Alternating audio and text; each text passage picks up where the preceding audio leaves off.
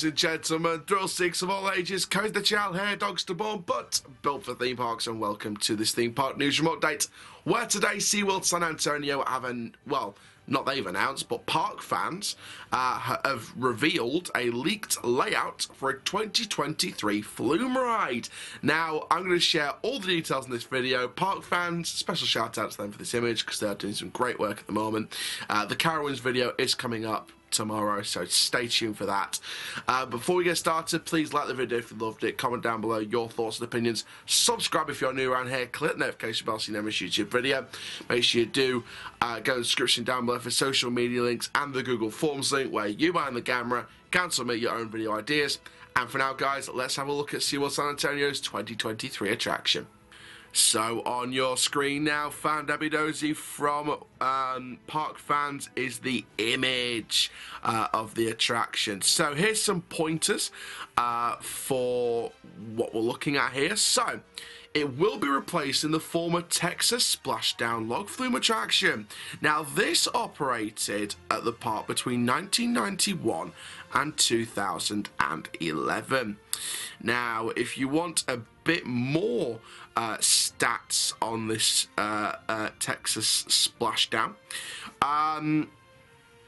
so this flume ride, this log ride, holds 4 adults, and the more weight, the more wet you get.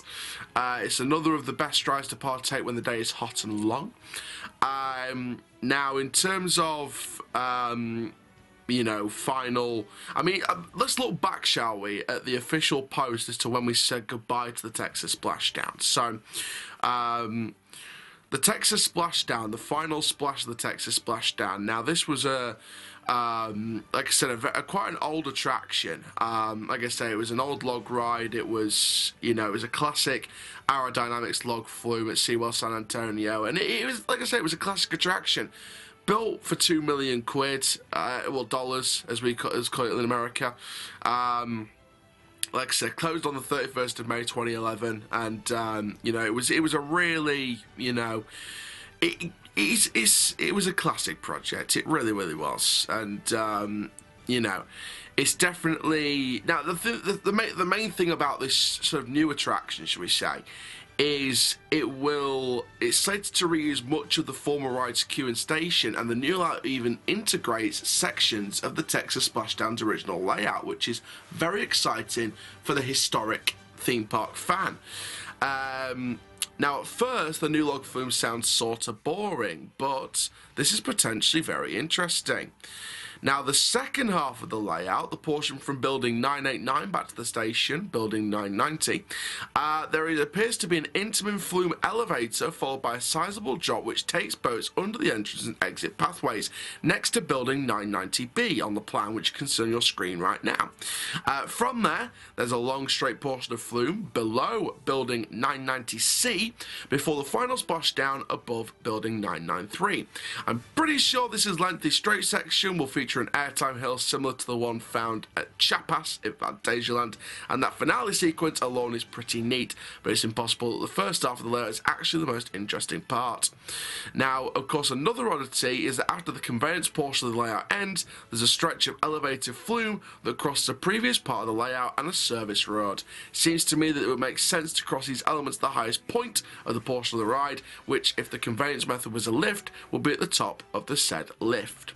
That said, in this case, the layout crosses both those elements at the halfway point between the end of the old trough portion, with the conveyance method at the start of the splashdown, almost as if the elevated trough portion we see in the layout is an airtime hill like we saw earlier in the layout. So putting all the details together, it looks to be a trough area, could be some sort of launch leading into an airtime hill followed by a splashdown. This might be a long shot, but it's not a complete and utter impossible possibility. Now, in terms of other pointers about this potential attraction, this is definitely an Intamin for multiple reasons. They've been working with Seaworld over the past few years. The comparison to Biberberg in Austria is spot on, with both elements in common. The plan even details footers for the same elevator lift system, lifts from the right hand side, of course. Now, the launch is a potential head scratcher, but Intamin could very well install a launch on the flume. We could even finally see the Ultra or Giga Splash hardware included, However, if this ends up similar to Bibberberg or sticks too close to the original Splashdown stance, maybe it's not so feasible.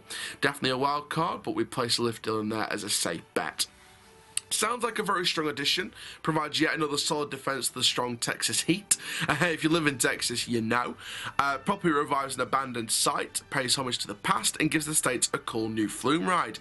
And many are hoping it does better than Shoot the Rapids at Cedar Point, and we all know what happened there.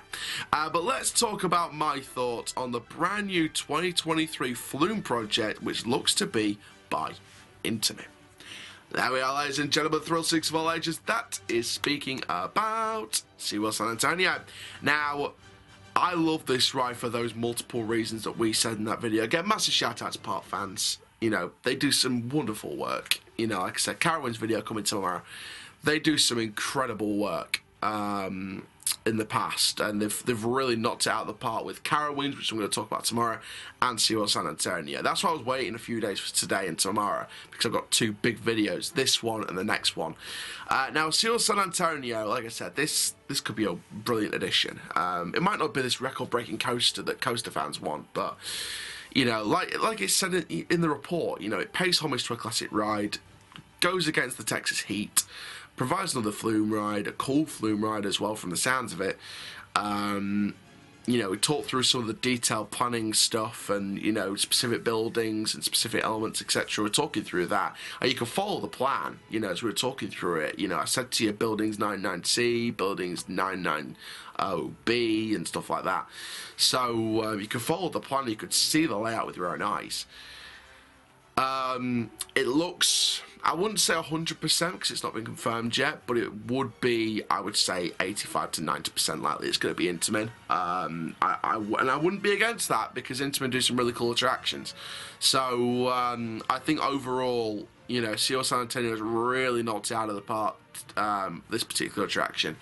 And I really can't wait to do more updates on this one. So that is going to be it for this video, guys. Make sure you do like, comment, subscribe, and for now, I'm Ghost Chow, Coop, living the coast life, and I'll see you guys in the next video very, very soon. Take care, guys. Have a splashdown Texas day. Paying tribute to the Texas Splashdown. What do you think, it?